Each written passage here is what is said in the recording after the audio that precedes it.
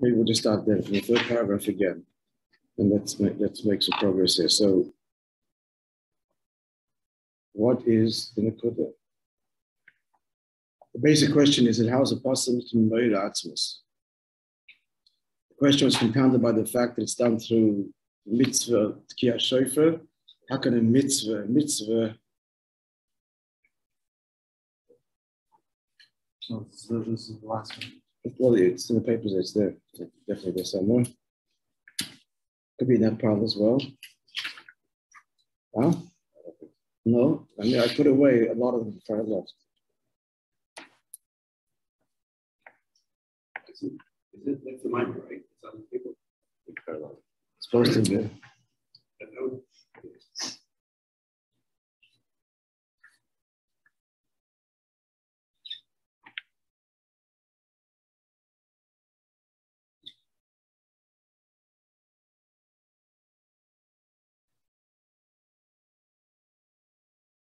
You have it? No, sure. Have it?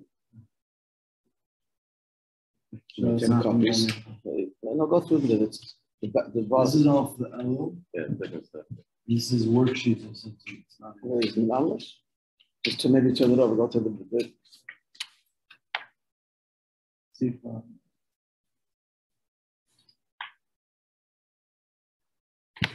there's nothing there. So make 10 copies and make more copies with them. Okay. You can look it on your phone. Yes. Right. So that's the basic shayla. How is it possible to ma'ored atzmos? It's a fundamental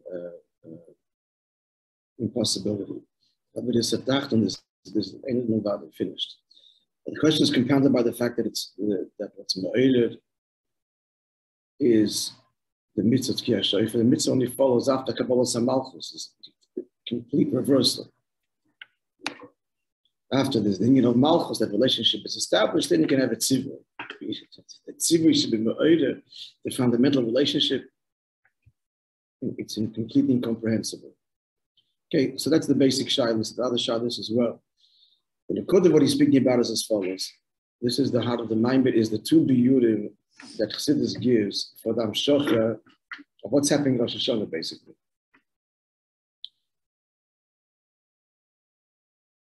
And it's two catchphrases. If we understand the phrases, that's what the whole mind is unraveling here, as the phrases, and at the end, the two levels that the two expressions address. The first is he recorded in the mind, everything goes back to everything goes back, period. That's one meaning.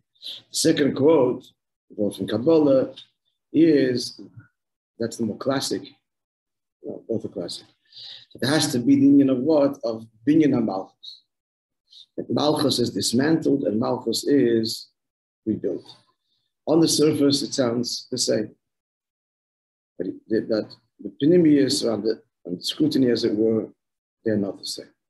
And that is, first there's a whole arichas and what is meant in binyan HaMalchus. So first he established that Malchus, again, for a university student, what are we talking about? Malchus means to reveal. It's implicit in Malchus and in no other sphere in the same way. Because the whole gather of Malchus is a relationship with another. The other sphere is benefish Adam. A person can be a midas chesed, and there's nobody that he bestows it upon. That's who he is. Speech is you're talking to somebody. So the whole gather of Malchus implicit, as in no other spheres, is otherness. Otherness means Gilu. Gilu means it being revealed to something outside of self. So he explained that in every sphere is the gather of Malchus of every sphere. That is the Gilu property of every sphere. What's happening in Rosh-השנה? No, so before we get to that, so the matziv, as we refer to it, the matziv, especially in Israel, the matziv, the matziv, it's I'd say that ishtalshalus, the way it is, the way they created ishtalshalus, as opposed to what? What I'm going to say, as opposed to what? Avodah. as opposed to the chiddush that the yid brings to existence. So the way creation is set up by the Eibishter, so there, where is Hashem revealed? First, let's go back to basics. Where's the Eibishter revealed? In Yishtalshalos. Atzilus. So Atzilus, the Eibishter is revealed there. Each sphere, the malchus of each sphere reveals in there. So if you are invited to Atzilus, you know that there's an Eibishter Nitim Vadoi, and the Eibishter is revealing himself in his spheres, and it's Yichud Yillah, and it's a wonderful world. But the kavana is that Adoimim should know. Never mind Atzilus, never mind Bia, Adoimim. In the words of the Maimer, therefore, the natural mitzat seder ishtalshalos property of the malchus, geder ha-malchus, as it first really emerges, which is in Atzilus, which is the gilui of elikus to otherness. It's oilum Atzilus. But that's not going to, that's lost completely on Biyah. There's no gilui in Biyah whatsoever. It's a profound symptom, then starts Elam Abriya, Yitzir Asiyah, Doimim, Yeshes, continues in independence, all the way down to the Doimim, all the way down to Pari, that's Aniv Avsiyah. Complete denial. Kavon is that the Doimim should know it. So therefore, in the words of the Maimer, Malchus has to assume a partzuf bifnei atzma. I'm using the language of Kabbalah to say this now. The Maimer will explain it a little bit, and God will write it up so it'll be clear and it'll be visual. So Malchus has to assume a partzuf bifnei atzma in order to reveal. Again, let's remember, Malchus is God's capacity is not a good word because it implies its intrinsic property, but God's property to reveal. That's what Malchus is. The Eibishter giving rise to otherness, and otherness should know that he's the reality.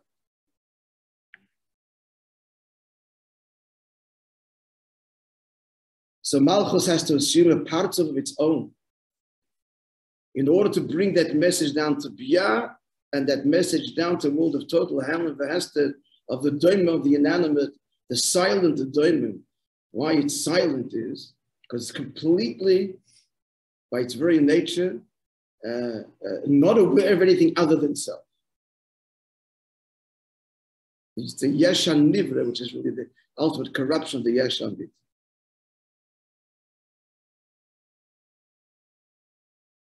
But the diamond, why is sitting in the diamond? That in The doimim, because it shows no chayis, no life force at all. so then you could say the opposite. It's like it's completely fucked up. That's the yesh, the human, and it's like that's the flip side of the Yeshan Nivra is ultimately the deepest expression of the Yeshan Nivra, for one of the reasons you just said now, that it's bittul, which could mean it's just me and nothing else, silent. Could be, not could be, that's all there should be a virtuous bit. Not a bittul of completely unrelated to anything else and no relationship, it's just in its own world and no communication. This is what I'm looking for here. But rather that should be this gal of the Shadish of it, it's the emes bit. Okay. And it's not a separate subject. This is the subject. So Malchus has to assume a part sufifnei atzma. That's the language of the Maimer, in order to communicate and reveal the kavon of the yete kapol ke'atu pe'al. Now, to understand this, emotion. Two emotional of a Rav and two types of Rav. One is going to explain Atzilus, the other is going to explain the binyan ha-malchus lamata, hamshoch ha-malchus lamata. The first Rav is a Rav which also requires a huge talent, is able to distill a very profound concept to his disciples, to his students. But the language that he speaks is essentially the language of the Rav, but it's with Tzimtzum. That's Atzilus. Atzilus is post-Tzimtzum. And Atzilus, Malchus, the Eibishter's words communicating, and meaning to say that in the Olam HaAtzilus, that the Talmud in the Olam HaAtzilus, it's a creation. It's the Talmud. Is getting the message of Einid Mulvada. That's what's revealed there. Atzilus, I mean, there's no greater words that could be said. There's no more superlative words that could be said about Hashem's revelation and his relationship to creation than in Atzilus.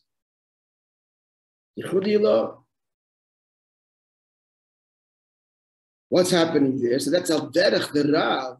It's able to articulate to a Talmud the profundity of the idea. At the end of the day, it's still Achrei Tzimtzum. We're talking as a spheres, and the purity and the absolutivity of Atzmos and Ein Sof is not revealed. It's talked about, not revealed. Saying that Atzmos is not revealed in Atzilus, Alikus is not revealed in Atzilus. Everything is relative, but no. The answer is no. It's 10 spheres. It's what's Atzilus, the Eibishter choosing to reveal himself in these 10 ways. So the experience of the 10 ways. But the 10 ways are understood as his expression. It is not the revelation of pure Atzmos beyond the spheres, beyond the whole gather of gather. Yeah. So otherness is knowing him. And what's the otherness? The 10 spheres. The 10 spheres already are the gather of I'm talking here, Gedorim, Chesed, language, words, specific functions. That's the otherness. It's the otherness within. It's an otherness within. Sof Kosof, that's why Atzilus is Meloshen Eitzel, near. It's all within the Likus, not outside. But on the other hand, it also means Lahatzil, to manifest, to separate even. So is it close or is it far? The answer is, here is the beginning of otherness, knowing that there's an Eibishter. Where's the otherness? We're talking spheres. Gedorim. That's the otherness right there. Is the understanding or the knowing in Atzilus of Atzmos or of Elikus? Of Atzmos carried by the earth. They're talking in the Mulvada. It's a nice language in Yiddish. We're talking in the Mulvada. We're saying the words. So yes, of course, the Eibishter, Atzilus is the experience of the Eibishter revealing himself in these ways, and these ways are his revelation. But what's the experience is? It's these spheres. Yichud Yilo, bottle, united with him, etc. But still, we're talking together already, not Stam, that's already in Sof. It's already otherness, already is in Ein Sof. Light, revelation. It's already otherness. But that's the potential, the Keich, the Yecheles. Here it's already a description as a spheres. What's the marshal of here? It's the Rav giving over the concept to Talmidim in a language that is simplified, but it's still his words. It's the words of the Rav. And the Talmidim are in to some degree. It's a great talent of the Rav to bring the Talmidim into his world, to know the concept in a limited way, meaning Eibishter revealing himself in Eshes Sfiris,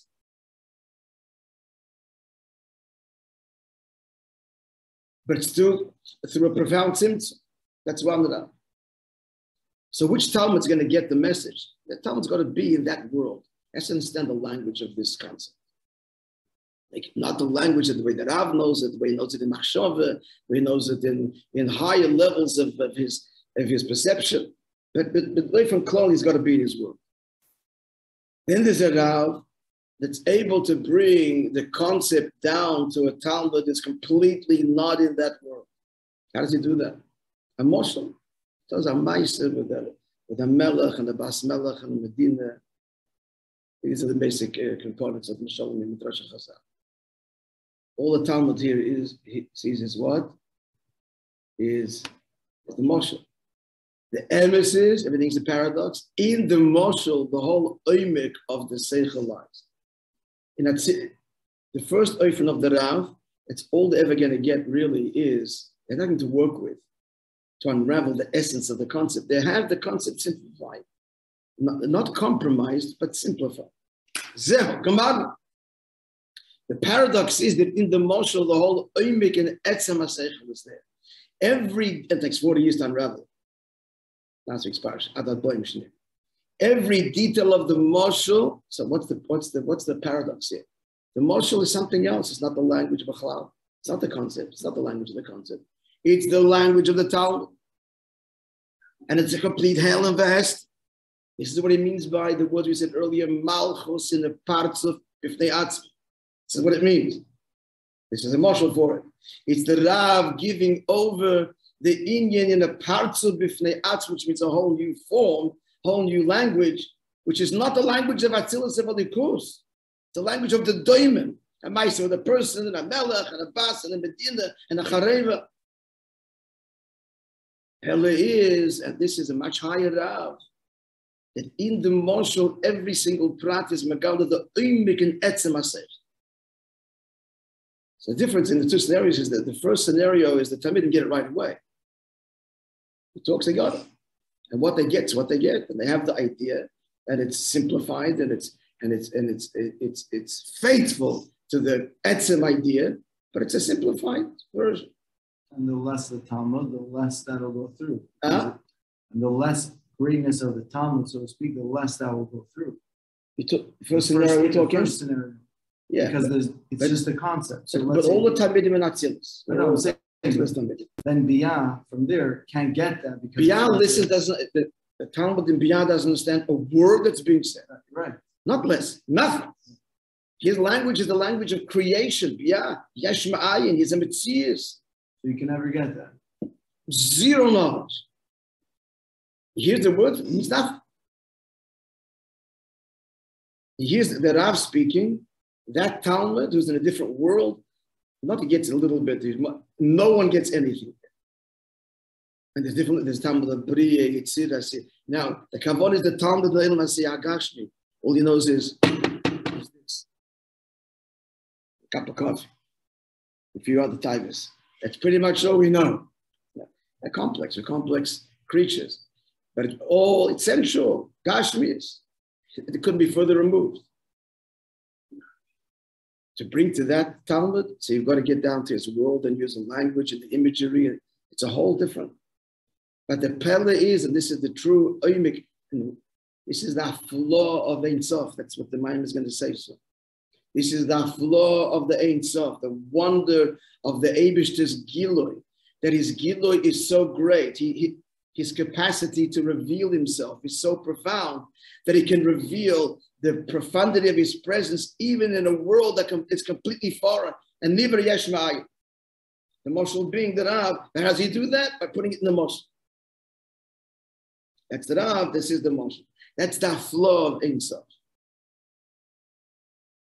That's the flow of Ein Sof, and that's one beer that describes what's happening in Rosh-השנה. The shofar is also the moshel. The shofar is the doimem that we're talking about. And in blowing the shofar, more details to come later in the Maimon.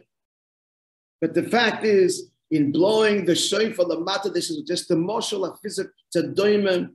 First of all, comes from the behemoth. Number one. So the point is that the behemoth within has to know that there's an Eibishter. Not just my goof, the doimem, so the carrot has to be severed. It comes now inanimate. It was first a living thing. Now it's an inanimate object. And this shofar is machtir the melech. It means that in the moshel, the whole oimek truth of the seichel, which is what's the seichel? The eilet mulvada, the ultimate truth, is expressed and revealed and acknowledged with each passing year deeper. That eilet mulvada, you're the only reality, and that is the flow of Ein Sof. The wonder of Ein Sof that the Eibusher can reveal his presence in Gvul, and not just in Gvul, in Doimen, in a world that's l'chura, not l'chura. It's a creation. It's not it. The Rav is using language and imagery. It's not his world altogether. He's in a world of complete abstraction. He's got to put himself in the mind of the Talmud, and the mind of the Talmud that knows Maisef, Melech, and Abbas, and the Medina, and that's what he speaks. But every prat reveals the Oimek HaSeichel. Why? Because the master, he creates the Moshe. This doimim, this is not something else. They wish to make this. The emes is in the Yesha and Nivra. It lies the Yesha. Paradox on top of paradox.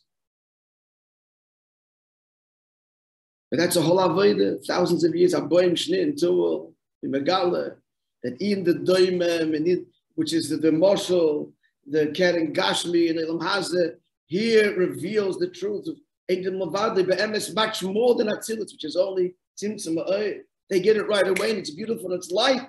And here it's a torturous avodah, ultimately at the end. But what's revealed? Etzem HaSeichel in the Moshe. Now, all of this is to say, all of this, so we have two matzot in there. Ishtalshalus. And then, avodah, kavon el yoin. We're using the two models, first Rav and the second. This is all to explain the second statement that the Maimon brought of what's happening in Rosh-השנה is that Malchus is dismantled and rebuilt all the way down the mat. Then it's called Advorim Chezim Lakadmusa. This is even higher. The flow of Ein Sof is talking about Atzmus Ein Sof, where Shaykh is to speak about that flow. What does that flow mean? What's that flow? That flow is that he can be revealed even in inanimate, finite, physical being can know him. He can make himself known even in a doimah, by a doimah. Tremendous chiddush, that flow of Ein Sof. Clear? But on Atzmos, it's not shaykh to say a flow of Atzmos. On Atzmos, there's no language. There's no malis, there's no chisreinis, there's no flow, there's no maila, there's no mata, there's no. On Atzmos, no shaykh to say anything. This whole beard, what's happening in Rosh-השנה is the flow of Ein Sof that's reinvested every year deeper in Elam Hazeh. So we'll give more language to it in a minute, but so we'll just say the statement now, we'll continue tomorrow. The statement called Advorim Chezim Lekadmusa, that draws on Atzvos Mamash. Kol Advorim Chezim Lekadmusa. So here we're drawing not only the Eibishter's Malchus, his revelation, and the moshel of the Rav that we gave that gives the moshel, but Atzvos itself. So what's the difference? As we said last time, the chiluk is, when we speak about that Rosh-השנה is mamshir, that flow of Ein Sof, higher than ever before, and Er Chodosh. So we're talking about there is, like this, there is a creation. It's a given. The Eibishter withdraws his desire for this creation, as we phrase it, his investment in this creation, and the investment in creation is deepened every year. Deepen means Pasha that further and further reaches and depths of the world know him. Without going to how we sing it, Pasha in our world today. Political, science, everything. It's been evolving this way from the dawn of creation. That the Tav itself knows Elikus. It's happened because every year Rosh-השנה is the moshel, that flow of Elikus permeates and saturates and starts to resonate deeper and deeper within creation. But more than that, that's the flow of it. More than that, the very bechira of Atzmos. The very bechira of Atzmos, the very, or before the Nis'am. Why should there be a Nis'am? That's being Nimshach Mechadash.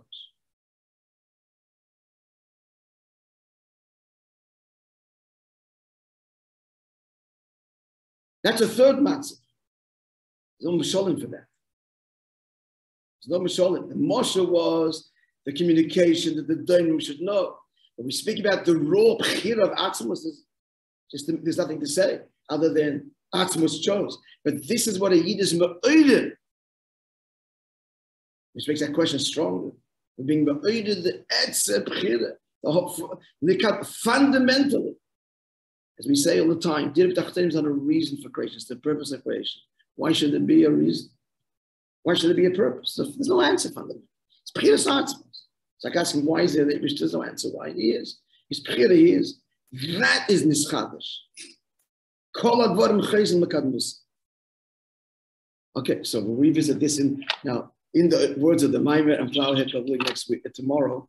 That's going to be. I have a quick question. Yes. Is this are these two mishalim similar to if a person sees the light of something, but in a pinhole, or through veils where he sees not the light, he sees a veiled light? No, the veiled light is still Atzilus. Still the Eid. It's not something else. But the one that there's a masach, there's a total wall, but there's a little hole. There's a hole in the wall, and the actual light does come through. But it comes through in a very small thing. So that you're talking, right. Two dargis in Eid and Gilo, but it's still gather a Gilo. Still gather a Gilo. Putting the seichel in the moshel is not in of tzimtzum and Gilo and veil.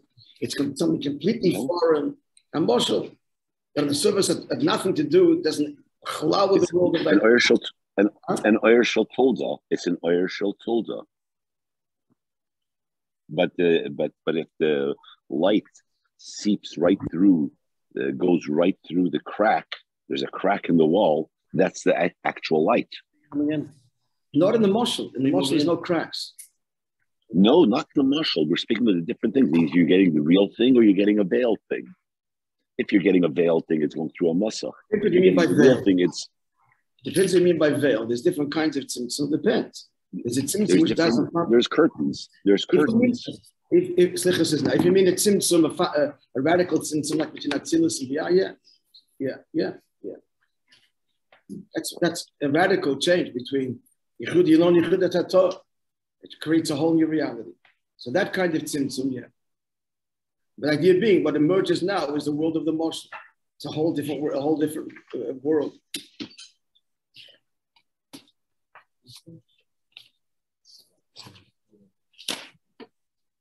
All right, friends.